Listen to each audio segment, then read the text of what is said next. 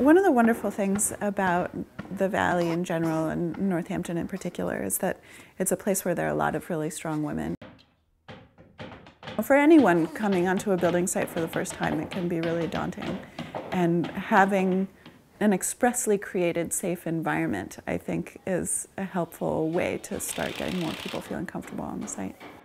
Pioneer Valley Habitat for Humanity has done Women Build Days and Women Build Weeks. We've done monthly, 100% Women Build Days. But this is the first time we said, all right, the whole project is going to be a Women Build.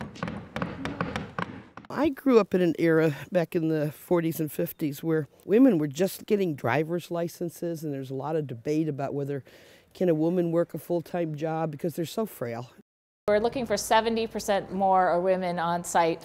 In 2013, 80 or 90% of our new volunteers that year were men. And then the next year, because it was our Women Build project, it was completely reversed, which is really, I think, an interesting thing for Habitat's mission as a whole, that we have a lot of women volunteers, but if they're not here on the construction site, then we're missing out on a whole contingent of potential workforce. What are you going to do? This kind of knowledge is never wasted. You may not be going out to build a house right this moment, but you'll understand more about how a home is built and what goes into it.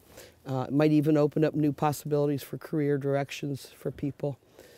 Even if it is something that feels like it's already available in our community, it still is helping push us over the edge and to keep more women involved in all of these different trades that they might not feel very comfortable jumping into.